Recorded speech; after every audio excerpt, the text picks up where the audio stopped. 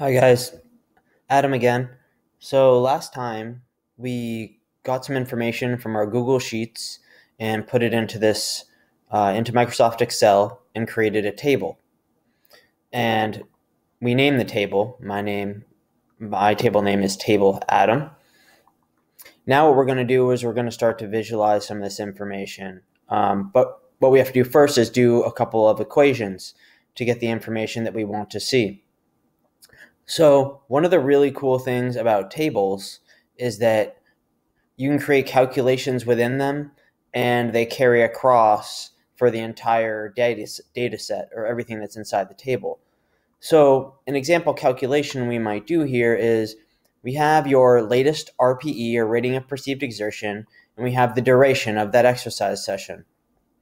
So there's a metric called session RPE or SRPE that we can calculate. And the way that we do that is we create another column in this table. That's what I'm doing here. I right click on the M and insert a column. I'm going to call it SRPE.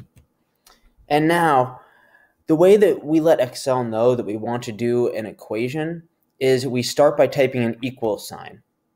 If we don't do that, we can type in anything that we want. Right now I'm just typing in a bunch of random numbers. You can type in some letters. You can type in anything you want, and the cell will fill with that content. If you want to do an equation, you type in the equal sign. And then once you start typing letters, there should be a drop-down menu that kind of comes up that will let you know the different equations that start with those letters. So to calculate SRPE, we multiply the latest RPE by the latest duration. So we don't need any of these letters or fancy formulas here. We can just simply go equals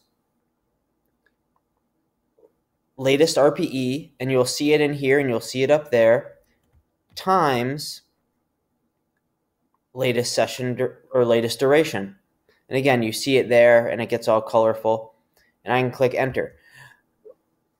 Now, one thing to look out for is when you're entering in formulas and tables is that you notice how it says at RPE and at latest duration. That's how you know that you're doing it right. If you were to say equals and click on a cell that is not in the same row as where you're creating the formula, such as this one, now it says J3. And if I do J3 times latest duration or K3, then the equation isn't going to work. So I did it, but now this is showing me 0 because it's this times this. And then this is showing me J4 times K4. It keeps on going down 1. So we miss this data here. So going full circle, to create an equation inside the table, go equals. All right, it tells me at latest RPE, and that inside there will be whatever this column is, multiplied by latest duration, enter. Now this is what I do with all of my formulae, and we're going to do it too. So we told Excel we want to multiply those two things together, and there's a formula called if error. I'm going to type it in here, IFE. Oh, it's popping up there. I can double click on this. Now it's saying if there's an error with whatever's going on in here,